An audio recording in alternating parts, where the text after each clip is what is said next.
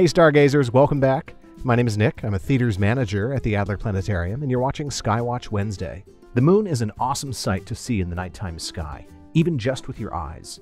But for viewing it through a telescope, not all phases of the moon are the same. The nights around the first quarter moon are the best for viewing the craters, mountains, and other features that give the moon its texture.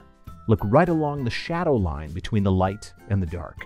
You'll see peaks illuminated by the rising sun, contrasting with deep valleys and crater floors still shrouded in darkness.